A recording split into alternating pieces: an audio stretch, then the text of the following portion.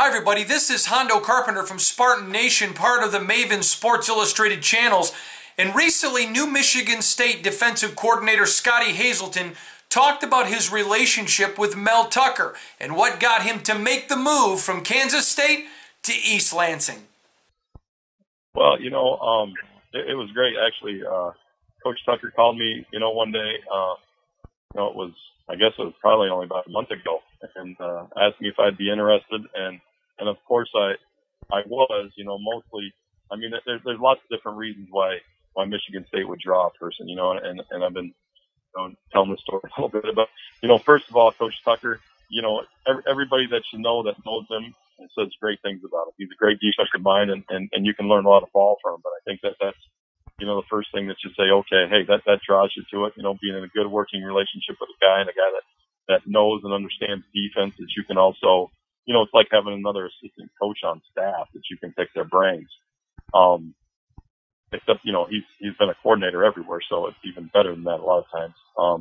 The second thing, when he started talking to me about it, as a football coach, you track, who's good and who's doing what. So, and Michigan State has always been great on defense, and it's one of the things that kind of, you go around and you can meet kids and kind of see what their pedigree is and their background. And I know that, these guys are guys that run to the ball, that they work their balls off to just try to do right, and they strain to get to it. And you can cover up a lot of mistakes with that.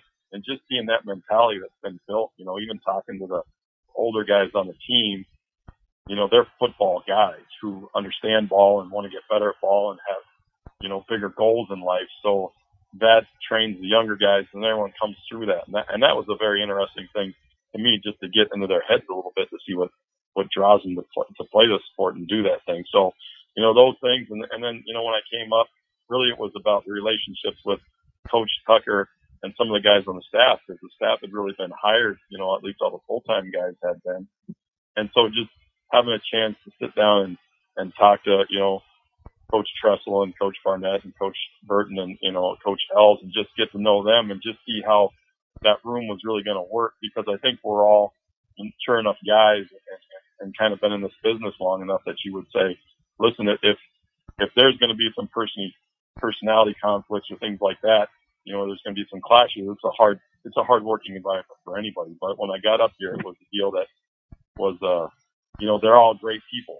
They're great people first, which is nice, because there's a lot of good knowledge of football, and there's a lot of wisdom in that room now, and we can bounce ideas off each other. So that was very attractive to me also.